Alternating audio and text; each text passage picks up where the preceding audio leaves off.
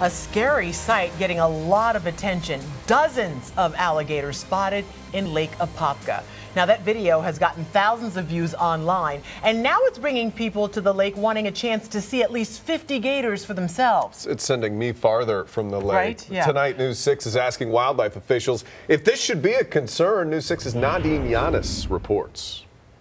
This is Florida. We have airboats, we have gators, and here at Lake Apopka we know that there are a lot of gators here. But one cyclist was on a trail not too far from here, and he says he came across a sight that he has never seen before, and a sight for some, they say, it's quite frightening.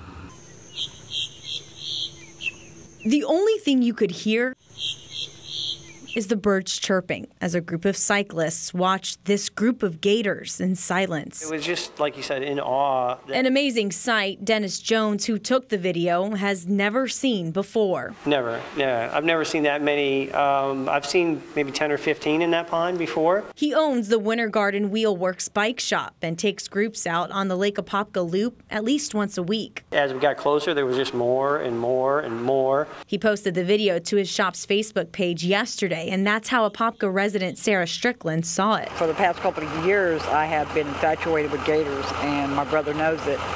And we went out there after he showed me that, and I said, Larry, I gotta go. Making her brother launch their airboat off Lake Apopka this evening to see it for themselves. The one that we seen, it was about 12 foot, between 10 and 12 foot. We were like 15 foot from him, and I was terrified. So I told my brother, okay, I'm getting a little scared, let's go. It's a sight another resident, Byron Patrick, has no desire to see. I'm a bit surprised about how many.